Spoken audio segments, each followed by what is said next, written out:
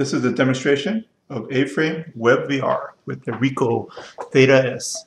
We have a small controller that we use to take pictures with the RICOH THETA Wi-Fi API. We've just taken one picture. We're going into the hallway to take the second picture. Set up the camera. Press the room 2 on the controller.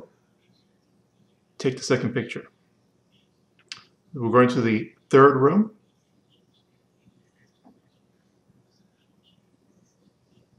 Position the camera.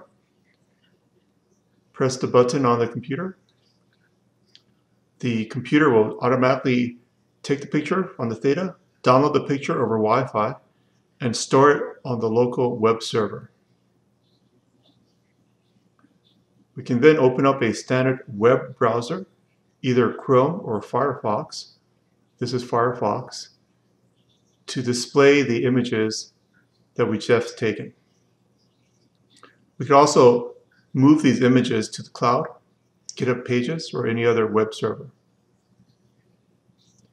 It's designed to be used within a headset or a mobile phone cardboard, but it can be used also on desktop software, as you see right here.